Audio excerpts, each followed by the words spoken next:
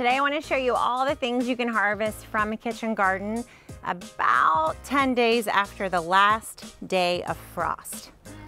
It's a lot.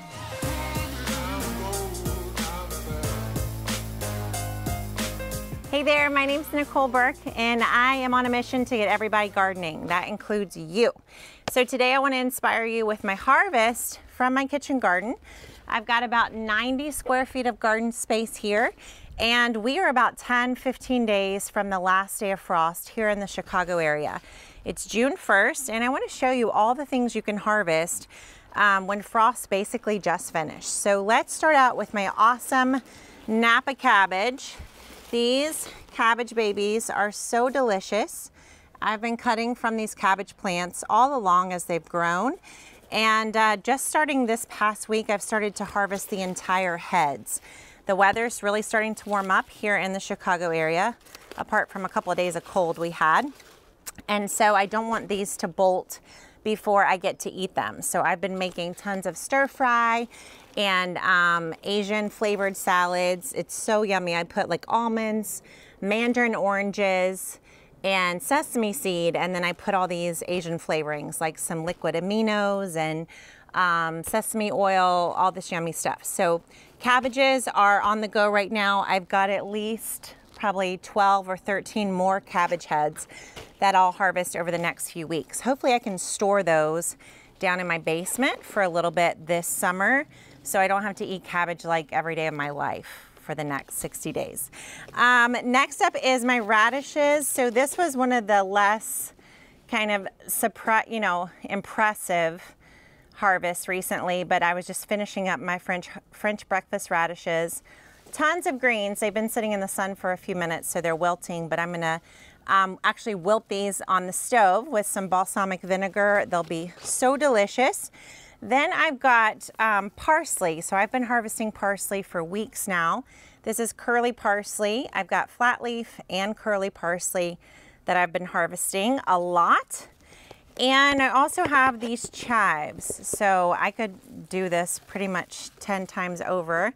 I harvested some chive blossoms and just chives themselves. And I've already kind of started to fill up this this basket with things that I harvested in previous videos, but now we're gonna harvest a few more things. So I love these simple scissors. I love using like needle nose pruners when I'm working in the garden, but I love using these to harvest with. So I'm gonna put down my basket, and in these front beds, I'm gonna cut a little bit more red Russian kale. So I noticed actually that these leaves over here are kind of shading some of my warm season plants. So I'm gonna go in here and cut from these plants a little bit on the outside, wherever they're leaning in on the interior of the bed. So these kale plants will serve me. They were put in here the last week of March. I started them indoors in February. And these kale plants will stay in the garden all summer long. And I'm gonna be saying kale yeah for a long time. I'll probably be tired of these before they are tired of me. So that is some red Russian kale. I'm growing like 3 or 4 varieties of kale right now. And this one is super happy. So that's next up for my harvest is some red Russian kale. Next up, we have some Swiss chard. So Swiss chard is one of my favorite greens to grow.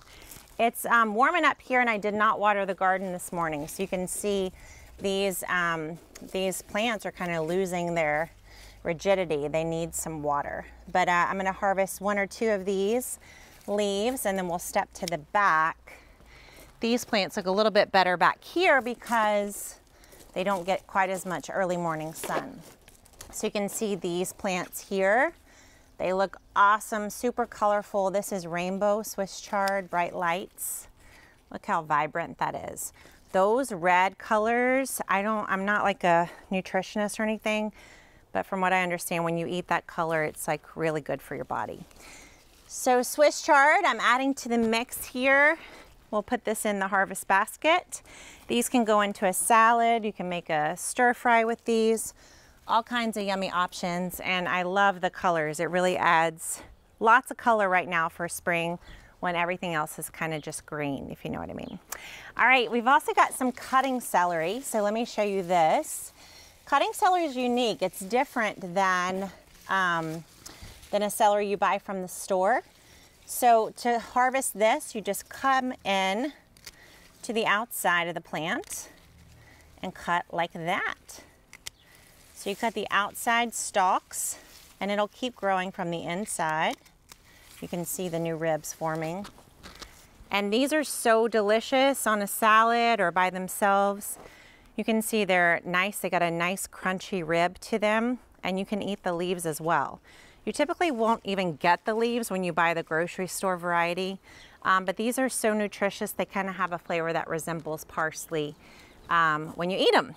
So my basket, my friends, is getting a little heavy.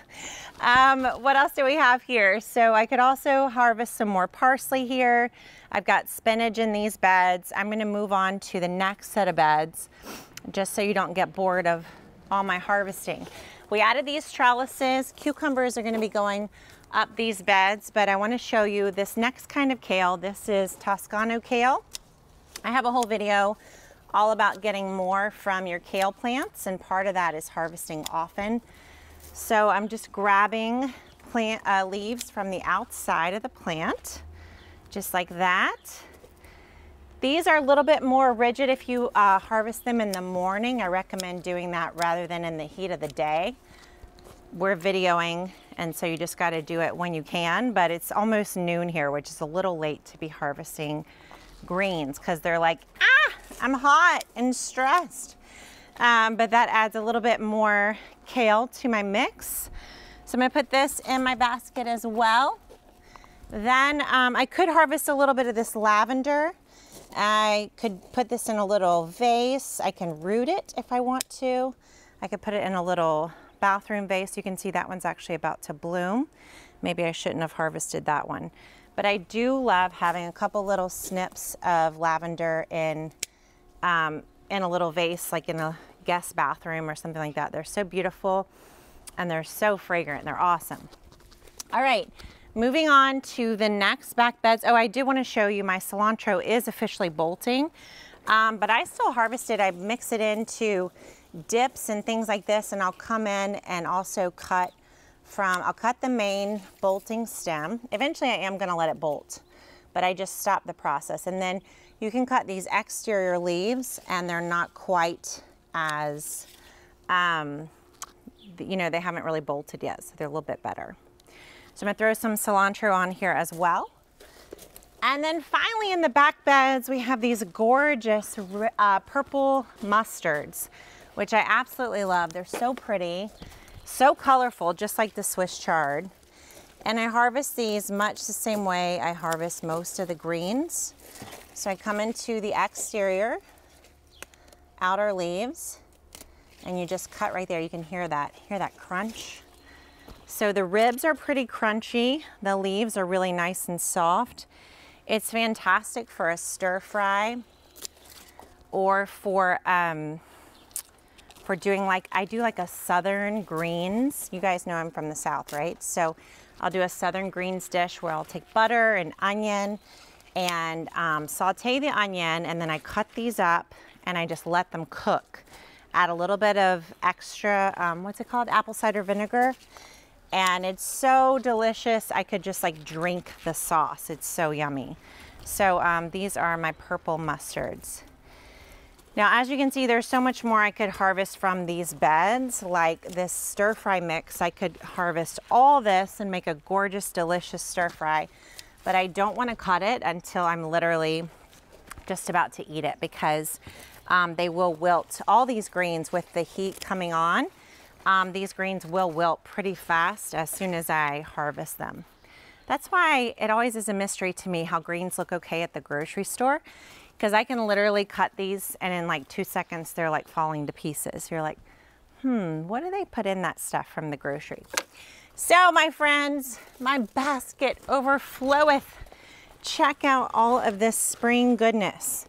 So I've got purple mustards, I've got Napa cabbages, I've got Swiss chard, I've got radishes, I've got dinosaur kale, red Russian kale, cilantro, parsley, parsley's here, chives, and so many other things. And then I want you to take a step back as we look at all this harvest and look at how full the beds still are, right? So I've harvested all of this goodness, but there's still so much growing. So this is really why you want to intensively plant your garden and make it so that there's something to come out and cut from your garden every single day. It makes it so much more interesting and fun and delicious. So I hope my harvest inspires you to harvest more too.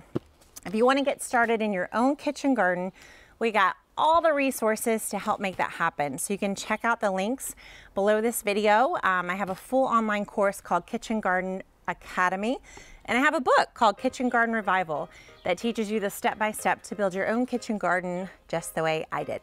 Thanks so much for watching. I'll see you next time. Bye.